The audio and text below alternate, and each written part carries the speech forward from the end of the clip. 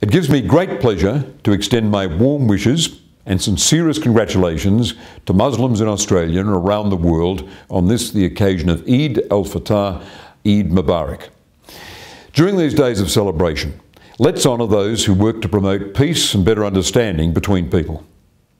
Australia, home to over 500,000 Muslims, values the contribution of our Muslim citizens to modern Australian society. As the spirit of Eid encourages the promotion of goodwill and harmony, let me also say my thoughts are with these Muslims in parts of the world affected by conflict. I was humbled to witness firsthand the effects of the conflict in Syria when I met refugees in Lebanon in May this year. The Australian government's committed to advancing international peace, security and harmony, and respect for all faiths and backgrounds both at home and abroad. With these thoughts, I offer again my congratulations on this special day. Eid Mubarak.